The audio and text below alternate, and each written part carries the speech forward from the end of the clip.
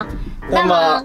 今回はキャンピングカー生活250日の私たちが一体どこで寝ているのかという車の停車場所に関するお話をします。はい。欧米発祥のバンライフのスタイルは、じゃん。こんな感じでおしゃれなね、本もあって、すごく素敵なライフスタイル。で、車を止めた場所があなたの家ともね、言われて表現されていたりして、すごく素敵なんですが、これは理想で、現実はっていうと、なかなか止める場所がないっていうのがね、結構苦労します。そうです。そこで今回の動画は、1、車中泊場所の紹介。2、車中泊場所を選ぶポイント。3、車中泊場所の探し方。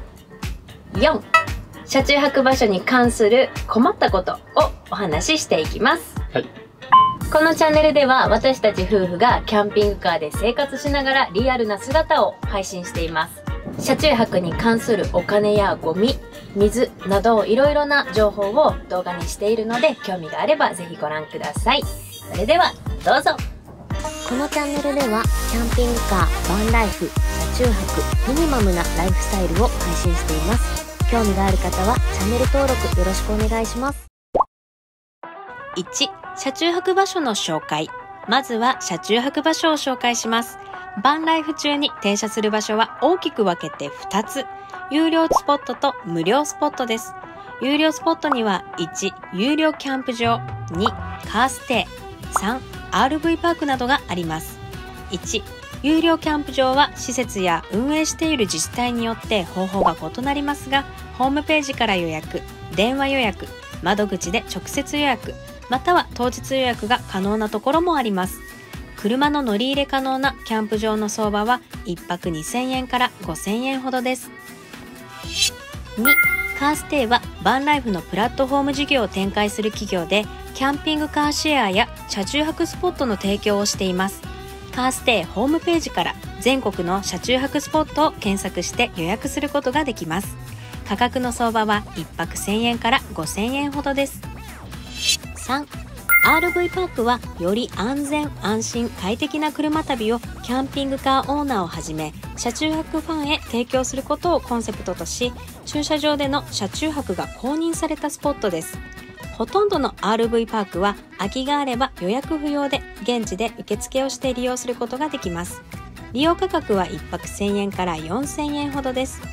有料スポットのメリットは1週間ほどの長期滞在が可能、24時間利用可能なトイレがある、電源利用が可能、入浴施設やシャワーが利用可能、ゴミ処理サービスなどバンライフにとって必要なサービスが揃っています。場所によって様々なので、それぞれのサービスをご確認ください。しかし、有料サービスを毎回利用するにはお金がかかります。毎日有料スポットを利用するわけにはいかないので、ここからは無料スポットを紹介します。無料スポットには1、道の駅、2、高速道路のサービスエリア、パーキングエリア、3、無料キャンプ場、4、無料駐車場、5、公園などがあります。1、道の駅は安全で快適に道路を利用するための道路交通環境の提供、地域のにぎわい創出を目的とした施設です。道の駅には3つの機能として24時間無料で利用できる駐車場、トイレなど休憩機能、情報提供機能が備わっています。道の駅によって車中泊禁止や車中泊歓迎などルールは様々です。中には温泉施設や物産販売などもあり、とても助かっています。2、高速道路のサービスエリア、パーキングエリア、休憩所、駐車場、トイレ、売店、ガソリンスタンドなどがあり、長時間運転しているドライバーの疲れや緊張を取るためのサービスを提供しています。3、無料キャンプ場。無料で利用できるキャンプ場はとても助かります。トイレだけあってバーベキューなどができる場所や水道などが用意されていたり、区画整理されている場所もあります。4、無料駐車場。無料で利用できる公共駐車場や公共トイレです。周りに何もない時など、時々車を停車させて休憩したり、トイレを利用できるので助かります。5、公園。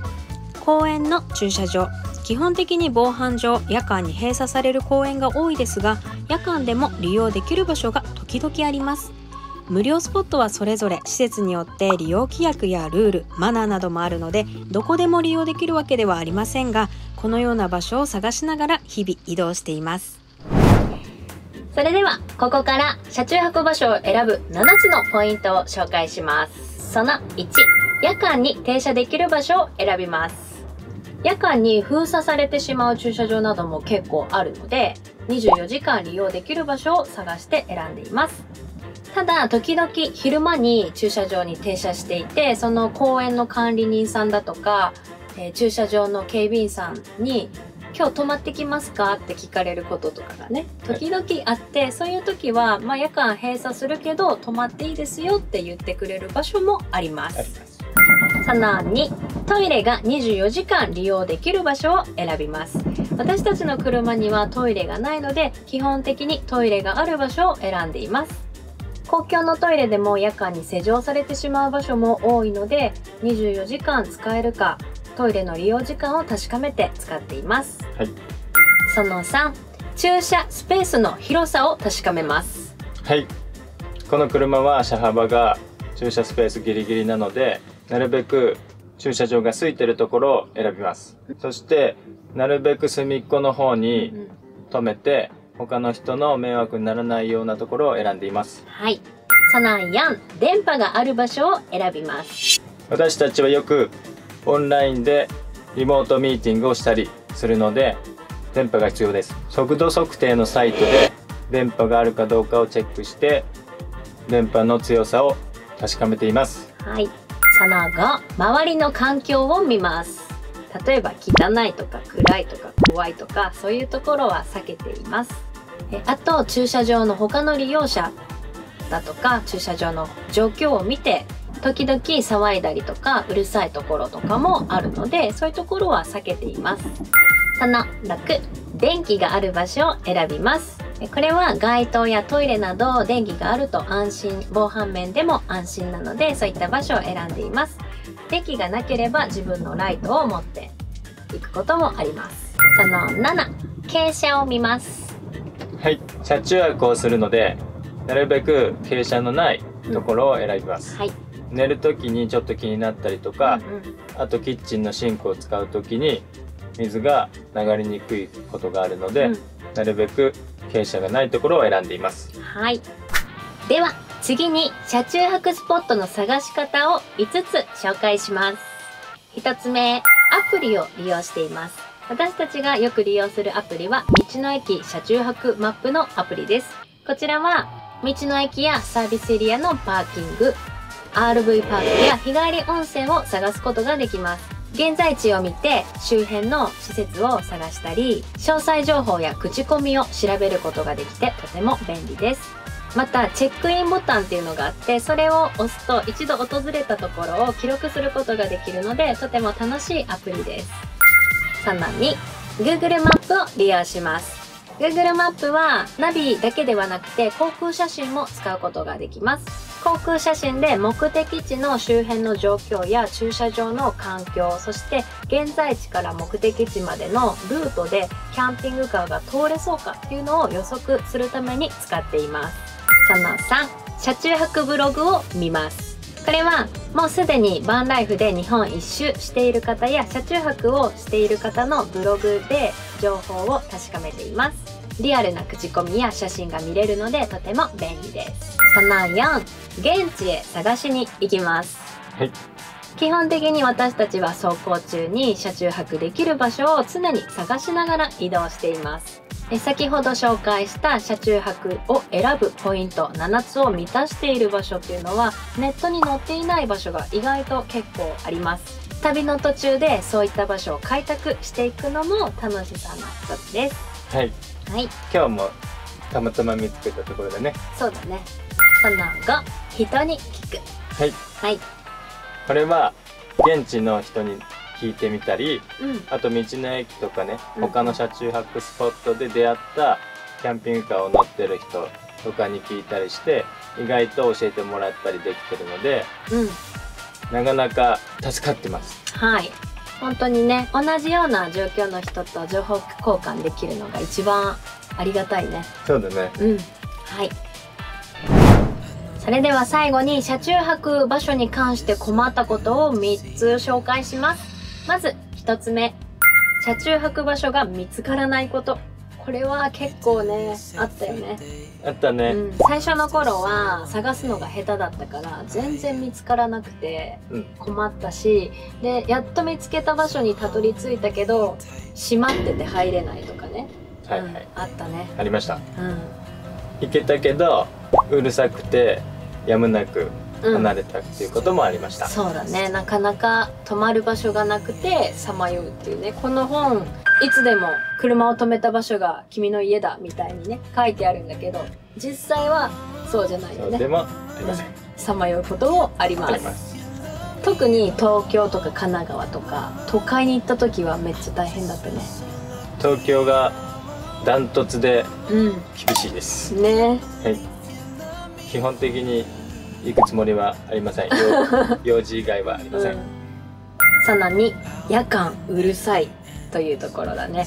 でこれはもうバンライフしている以上仕方ないっていうのがあるんだけど、でもねやっぱスケボーとかさ、なんだろうな、集会とか、外でなんか駐車場で飲んでる人たちとか、ちょっとねうるさいなっていう時があって、そういう時も困ったね。ありますね。ゾックさんとかね。まあ私はねうるさくても寝れるんです。だけど大輝くんはねうるさいと寝れないから夜中に移動したこともあったね。たまにありました。でもだいぶ慣れてきましたけどね。よっぽどじゃないとまあちょっとぐらいうるさくても大丈夫です。そうだね。ちょっとずつ鍛えられてます。はい。はい。その3、夜間にトイレや電気が使えない場所があります。はい。これは夜ね使えるって思ってて行った時に閉まってるとか暗いとか電気がないとかってなると困ってしまうんですが、事前に確かめておけば大丈夫ですね。そうですね。まあチェックするポイントは柵があったり、シャッターがトイレについてたりとか、あとスイッチがあるかとかね。そうだね。そういうのを見て事前に把握できるようにはなってます。はい。まあこんな感じでだいぶ上手になってきたかな。なってきました。はい。今回はこんな感じで私たちの車中泊場所の見つけ方を紹介しましたが、他にもこんな場所があるよとか、こんな方法で探せますよとか、あと質問などあればお気軽にコメントください。今回もご視聴ありがとうございました。